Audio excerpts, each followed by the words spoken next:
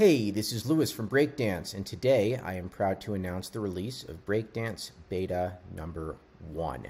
I want to give a huge thank you to all of our alpha testers for reporting bugs and testing out the alpha. It was your work and your testing that allowed us to get Breakdance Beta 1 out so quickly, so thank you. And especially I want to thank everybody who emailed our support desk with login details so we could investigate hosting compatibility problems. That is invaluable, and you all are the best. Okay, let's walk through the new features and fixes in Breakdance Beta 1. So we added a header builder element. Let's go into Breakdance and take a look at that. First thing you'll notice though when you activate Breakdance Beta 1 is that it's going to give you a warning it's not fully backwards compatible and you have to regenerate your CSS cache.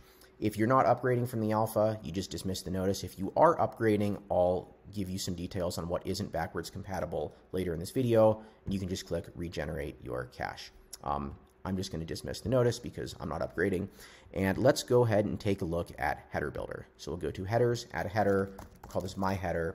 The first thing you'll notice is that we made it so headers have great conditions. You can now add a condition for where the header displays.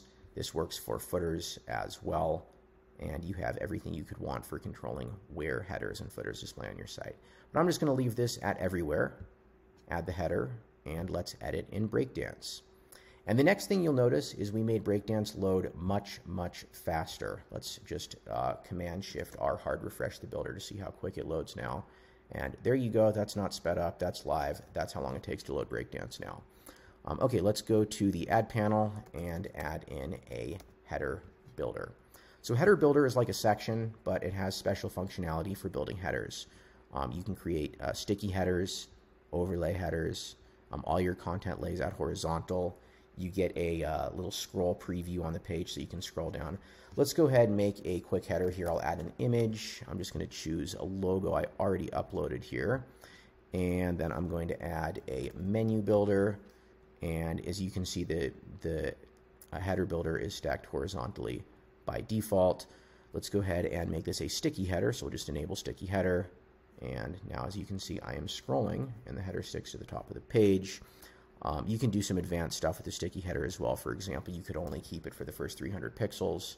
Once we get past 300 pixels, it will hide. You could choose to slide out. You could choose to fade out. You could reveal on scroll up. All sorts of stuff you can do here. You could have a sticky header that's different than your main header. So let's duplicate this. This is going to be my sticky header. Let's just delete these other menu links here. And I'll give a different background color here for the sticky header. And then this will be my main header. So for this header, I'll choose sticky, and I'll choose scroll behavior, hide until scroll 600 pixels. And then my main header, which is not sticky, will scroll out of view and we get to 600 pixels. Then my header will slide into view. You can also do overlay headers. Just go to overlay, enable the overlay header, and there you go. You got all the styling controls you could possibly want. Okay, next up, I want to show the masker element. So let's go ahead and save this, and then let's just go to WordPress and go to Pages, add new page. It's called Element Demos, and edit in Breakdance.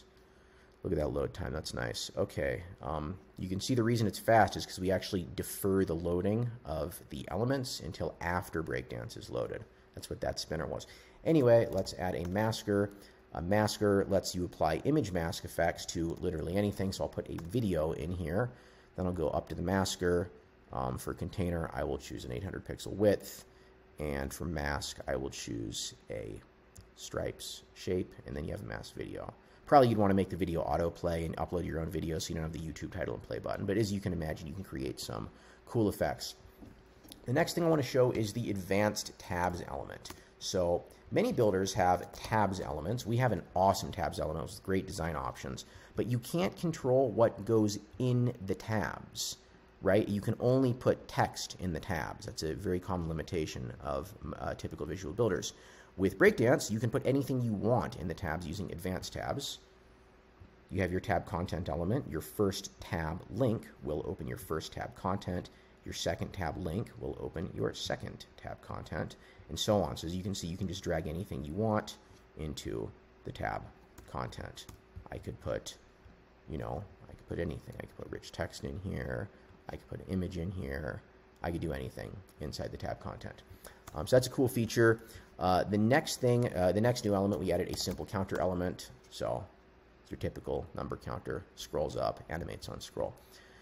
We added copy from front end. So I will demonstrate this on breakdance.com. Let's go to breakdance.com. And here's the way a site is going to be normally. And then if you want to enable copy from front end on your site, you would go to Breakdance, Settings, Advanced, and enable copy from front end. We're going to have a full-blown design library soon, but right now, if you want to create your own design sets for Breakdance, you just want to enable copy from front end. Once that's, I enabled that in Breakdance.local. I got to enable that on breakdance.com. Let's go into the WordPress admin on breakdance.com and go to Settings, Advanced, Copy from front end. And now, if we refresh breakdance.com, you will see we can mouse over any section on the page and click the copy button. Let's go ahead and copy the hero section. We'll copy, and then let's go into Breakdance on our local install, and we'll just hit Command V to paste. And here we go. It didn't bring in our global color, and it didn't bring in our background image because obviously you can't steal items out of your media library, but you get the idea. Speeds up your workflow a lot. We also have in Builder copy and paste, so across sites, cross-domain copy paste. So let's open this page, and then let's go to this section, right-click copy, or you can just hit Command-C, and then let's go to a different domain, and Command-V and paste, and as you can see, it pastes. So that's cool. That should speed up your workflow a bit. We also made it easier to stack elements horizontally. So a lot of posts in the Facebook group were people saying they built a column-based layout like this, and they wanted it to stack horizontally, even at phone portrait. Well, the default behavior of columns is to stack vertically at the first responsive breakpoint. So what you do now, you go to layout, you go to stack vertically, and previously there was no never option. Now you can choose never, so it will never stack vertically.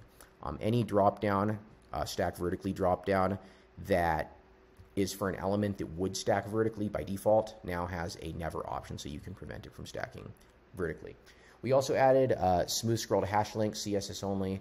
Big thanks to Bruno Bizzarra for posting the code for that in the Facebook group. I had no idea you could do it with CSS only, so that's nice. You can also control sliders with a link, so let me give a quick demo of that. Let's add in a basic slider.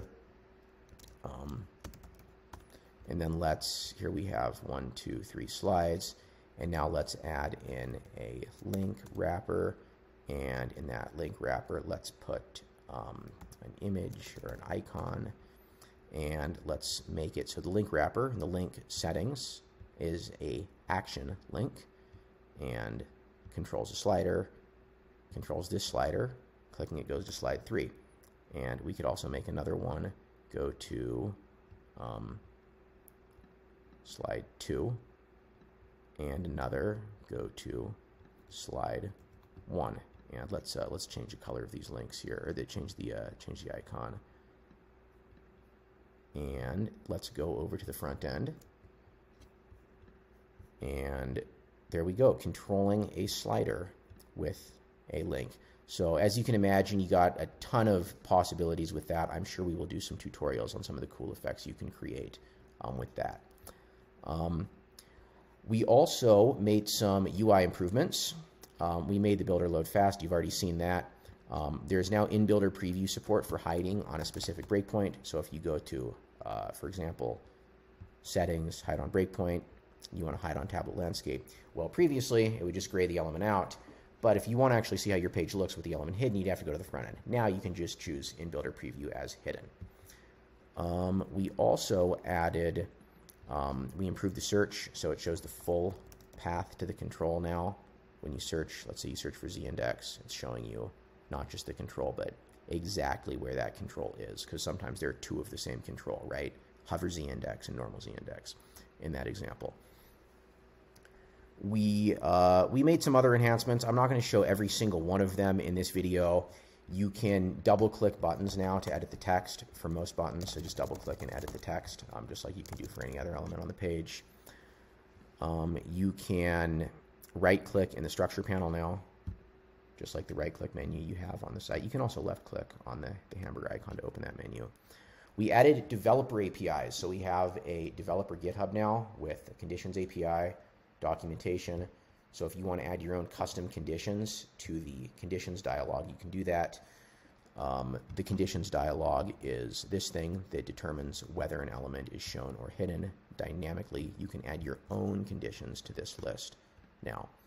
So we're excited to see what plugin developers do with that. We added a number of developer hooks for saving the post list element, shape dividers, fonts, and more. You can just go to the GitHub. There are some good code examples here. The markdown files contain the list of hooks, and then if you want to actually see them in action, you can just take a look at the sample. You can even install the developer docs plugin, which will run all the samples on your site for you. Obviously, I wouldn't recommend doing that on a production site because the examples do some pretty crazy stuff. We are going to be adding a design library soon. We are going to be adding a pop-ups element soon. We are going to be adding a way to create builder elements for Breakdance soon. We also fixed a number of things. We fixed issues with hosting compatibility. You can now open the builder in Safari. I don't want to just read down this whole list, so you can come to the blog post on breakdance.com. You're just going to go down here when it's live, and you'll be able to read all of the fixes. The backwards compatibility issues you will face when upgrading from the alpha to the beta are basically listed here. So we changed some elements around. We changed their options a little bit to make them better. So if you use the old options and then we deleted one of those options, that element obviously is not going to work exactly the same way. You will probably have to tweak the options a little bit to get it looking the same. This is a list of what we tweaked. We also changed column layout options. So your columns, their responsive behavior, it's not going to be exactly what you set in the alpha. Depending on how you set up your columns, the columns probably will just stack vertically as soon as you go to your first responsive breakpoint, because we moved the stack vertically in 50% width and reverse order options. So you will have to reset these for your columns to get the responsive behavior to be the same as it was in Alpha 1. If you hadn't set them, that's great. That means the behavior is going to be the same as it always was. But if you have set them, you will have to reset them. The way you can do that is just by going to columns layout, right click, clear your old settings. If you see a little dot, and then you can reset it up how you want. All right, that is it for the beta 1. Thank you very much for watching, and I look forward to your thoughts and feedback on the beta.